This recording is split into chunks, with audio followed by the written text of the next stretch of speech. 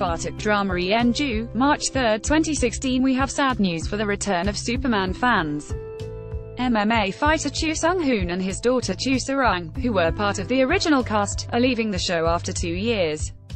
The Choo family filmed the last episode on March 2, 2016. According to sources, the Choo's departure makes comedian Lee Hwij and his twin sons Soo Jun and Soo Uhn the only remaining original cast members from the beginning of the show.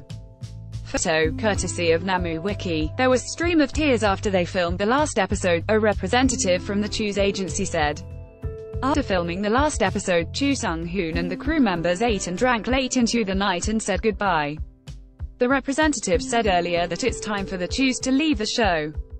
Choo Sung-hoon also thinks the timing is great, the representative said. We're so proud of Sarang. For the last episode, the Choos hosted a cafe event. In a parody of the Hollywood film Kingsman, the Choos opened a cafe called King Choo. At King Choo, Choo Sung-hoon, his parents, Yano Shiho, and Sarang served food to fans. Yano Shiho's brother, who is a chef, made a special appearance and helped in the kitchen. Photo, courtesy of Choo Sarang. The Choos were first rumored to leave the show in December along with Song Il-kook and his triplets sons Dae-han, Mingguk, and Man Shae.